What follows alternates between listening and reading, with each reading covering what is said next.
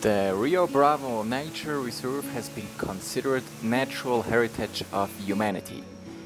Near this natural beauty is the municipality of Calima-El Darién and the Lake Calima. This attraction is particular in creating an intimate relationship with nature as a result of its wonderful landscapes and waterfalls in the middle of the forest. Although it has not been possible to set up a defined inventory, it is estimated that there are 313 species of birds. As you can see, we're currently birding, hardcore birding, to enjoy ourselves, to have fun, and also to make the lists.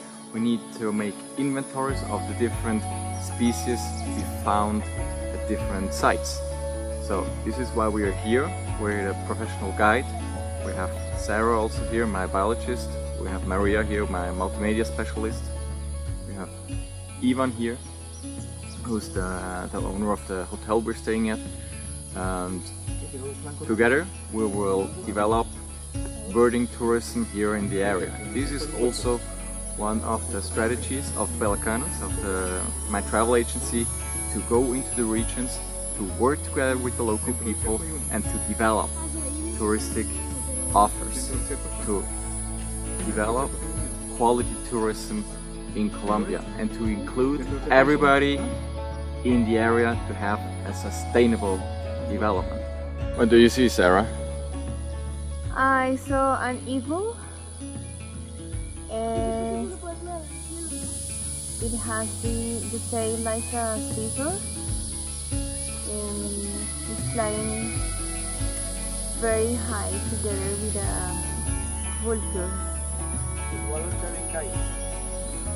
Swallow-tailed kite.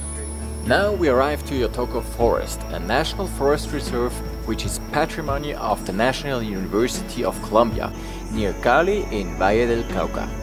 It has an extension of 559 hectares and is between 1,200 and 1,600 meters above sea level. This natural reserve has an adequate ecosystem which houses many species. It serves as a natural laboratory in which investigations can be made in the identification and characterization of the natural ecosystem. Due to its diversity in species, it is a very good place for birdwatching activities, and also exotic animals can be seen, such as the howler monkey. We're here in the department Valle del Cauca, actually on a road trip and investigating different areas in Colombia for creating new brand for birding. Colombia is the second most richest country in terms of biodiversity after Brazil. In terms of birds, Colombia is #1.